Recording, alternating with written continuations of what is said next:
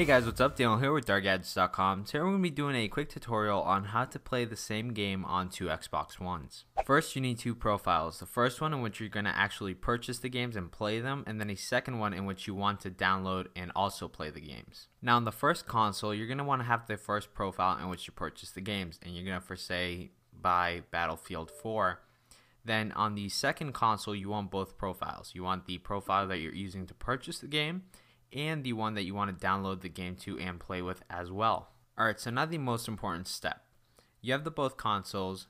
On console number 1, you have the main profile. On console number 2, you have the main profile and the second profile, or whatever profiles you want.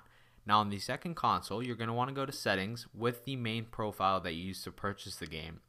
And you're going to go down to My Home Xbox, and you're going to want to set this as your home profile.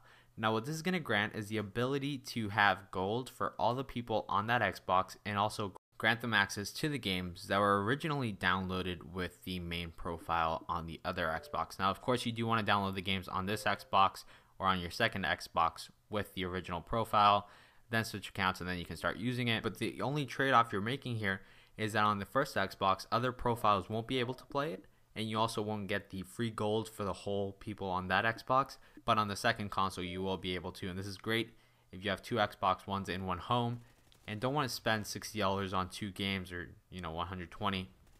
Instead, you can kind of split that. It would be 30-30. You both download the game digitally and so on. So yeah, hopefully this helps anybody. I know it's kind of a hidden feature, so that's why I was mainly making this video. Thank you for watching. Make sure to stay tuned for CES 2014 coverage next week.